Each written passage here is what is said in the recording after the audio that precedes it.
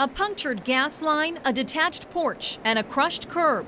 This is the damage left behind after a driver smashed into a house at the corner of Main and Adams Streets in the middle of the night. You heard the screech and then the crunch. There's the curb. It was loud enough to wake up Donald Sneed, who lives next door. My reaction was, oh my God, is someone hurt? Waukesha police say they were chasing a driver in a stolen car but stopped for safety reasons. Moments later, the driver crashed into this house, then ran away. Neighbors had to be evacuated because of that punctured gas line. They say they couldn't return to their homes for another 3 hours. The whole neighborhood, you could just smell the gas pouring out.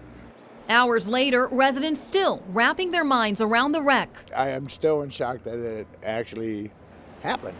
In Waukesha, Eden Shekel, WISN 12 News.